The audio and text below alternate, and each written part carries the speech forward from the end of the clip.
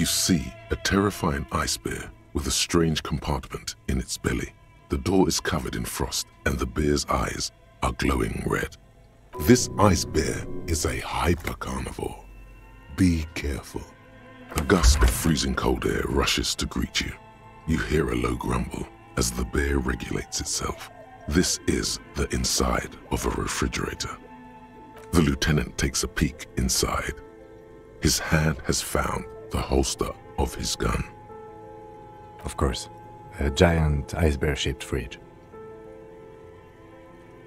Just what we were looking for. Let's see what's inside. The shelves are empty. All you see are crumpled ice cream wrappers with the brand name, Revachol Ice City. A handwritten note has been attached to the door. The fridge is huge. It's certainly an eccentric choice, but it is capacious and cold enough, too. But the optics on this are awful, he thinks. We need to be as silent as we can. Shall we go and get the body, then? I'll take the head, you take the feet. The stairs won't be easy, but we'll manage. The two of you.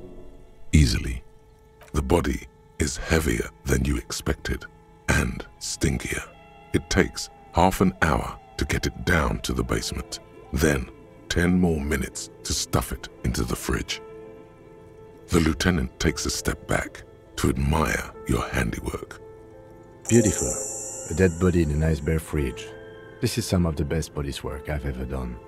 You've definitely earned a drink after this, perhaps even some pagan rites. No, not really. Look at that. What have we done? We stuffed a dead body in an ice bear fridge. This story does not leave this room. He means it. He doesn't want to be the ice bear cop. No, they do not. They need to hear about our uneventful, boring, downright conservative murder investigation. At least we've stopped the body from decomposing further. Now you can conduct another inspection under controlled circumstances.